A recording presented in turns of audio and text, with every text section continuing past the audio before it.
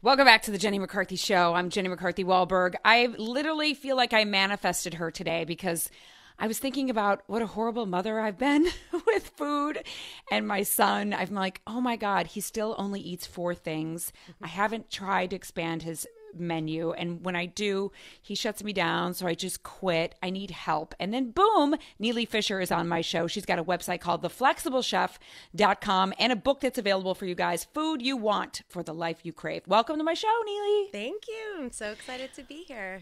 I did need you really bad. I literally this morning, I'm like, I need someone to come over and teach me. But now I can get the book and watch your website.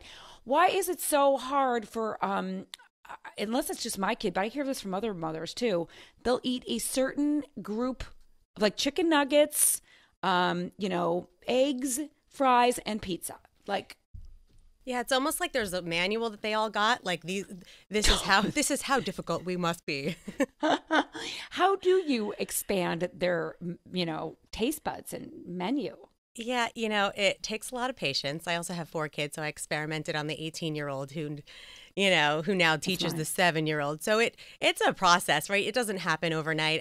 I think the big thing is to start by just modeling healthy behavior. Like I have friends who complain about giving their kids chicken nuggets for dinner, but they're snacking on potato chips. So like what? Right. So I think like having an environment that is the way you want them to grow up is key. And of course, not being so hard on yourself because they're going to make bad choices and it's okay. But just starting off with setting the tone. And then I think I could talk about all the other little bitty strategies, but there's many.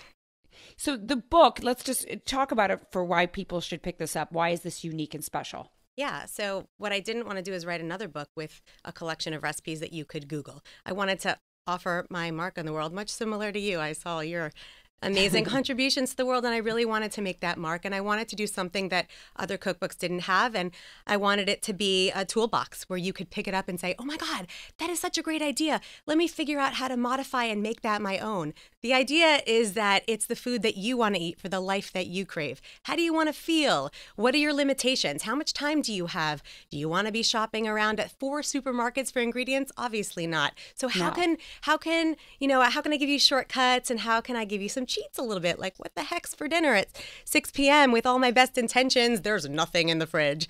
Right. So it's really it's a manual for how to be a flexible chef in your life, not only in the kitchen, how to be more forgiving, how to be more open-minded, how to incorporate some health and well-being into your life, and, have dinner with your family and enjoy the magic moments.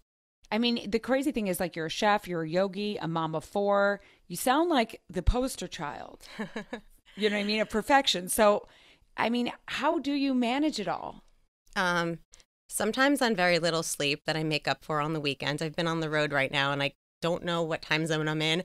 Right. But I think the biggest thing is I just wake up fired up about life, wanting to make my mark. And so all of those roles, I think if you could make a mindset shift from the stresses that we all have versus opportunity and all of the wonderful things that we have in our lives. I used to constantly complain about, I'm so busy, I'm so stressed out, I have too many things to do, how many hats can I wear? And I bounce between mom in pajamas and glasses, which is not so dissimilar from me right now, but to glammed up on TV. And how do I make that shift? And now it's what? How freaking lucky to be able to have opportunity, to be able to be in a position to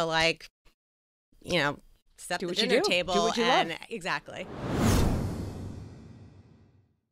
So what are some of these cheats that you talk about? So it's if you open up your refrigerator and you're like, oh my God, I'm starting to make this, but I'm out of blank. That's the flip-flops that you talk about? Yeah, sometimes. So I give you lots of different opportunities to mix and match it. If you don't have, I'm totally winging this right now, but if you don't have, soy sauce, use salt or whatever. How to basically understand the mechanics of what can be swapped for what. You don't have, everything from I don't have chicken, so let's just buy a rotisserie chicken and put it into the stir fry instead. Or, using a boxed cake mix or pulling out some stuff from the freezer, and being flexible with your pantry so that you can kind of work with what you have. That's smart. And then a lot of these recipes are gluten-free? They all are. Oh, that's awesome. Yeah. It's crazy how many people. I remember I had a meeting 17 years ago with my agent, and I was like, I want to come out with a gluten-free line. And I go, what? Gluten what? What? I go, gluten-free. I go, trust me, it's going to be huge. Everyone's going to become gluten intolerant. Just trust me on it. Cut to, now they're like, oh yeah, remember 17 years ago you were onto something. I'm like, yeah. Exactly. Totally. When I went gluten-free, we did it for all sorts of like medical stuff. I went to see a naturopath or something, and they were like, well, have you tried going gluten-free? And I'm like, what? Literally nobody had heard of it. And like these days, apples are labeled gluten-free, and it's such a trend. Isn't it crazy and scary at the same time? Do you get your kids involved with cooking? Does that help, or that would drive me crazy? Maybe? Again, I think that like them seeing me in the kitchen, and like no matter where I am in the world or how crazy my day was, like I'm still with the apron and, you know, whipping up dinner, whatever it is. Again, even if it's just a salad or a rotisserie chicken that we bought. You know, they see me in the kitchen. They've done some of my videos with me. So like I teach them kind of along the way. I don't force it down them.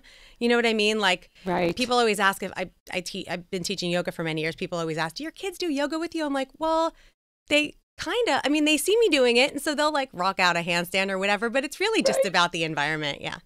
You're right. It is about being the role model and not doing it. Like I do healthy behind the scenes. I'm like, I don't know why I'm not doing it in front of him. It's stupid. Yeah. I don't know. Maybe because my clock is just crazy. So are the recipes are pretty simple to understand. They're not too gourmet that we have to. Totally. And I make them simpler by giving you two very defining components in every recipe. One of them is a flip it section where I show you how to modify and play like we talked about. And the other is something I call nail this, because I don't know about you, but I open cookbooks and, you know, like so many nights I just don't feel like cooking. So I just don't have the time to like read through the whole recipe and be like, what's the most important thing here? Like, what do I not mess up so I don't have unhappy people at my dinner table, right? So I give you like a shortcut to like, if you do anything else, don't overbake this banana bread, because if it's overbaked, it's going to be dry no matter how good the recipe, you know? Smart. I mean, I usually then just rely on DoorDash after that. Exactly. Yes, I'm like, forget it. Nealy Fischer, this book came at the perfect time. I can't wait to get it, put it in my kitchen, and start. It's called Food You Want for the Life You Crave. You guys can also check her out on theflexiblechef.com. Nealy Fischer, thank you so much. I really appreciate your help today. Thank and you making so your mark in the much. world. Thank you, Jenny. Keep it up.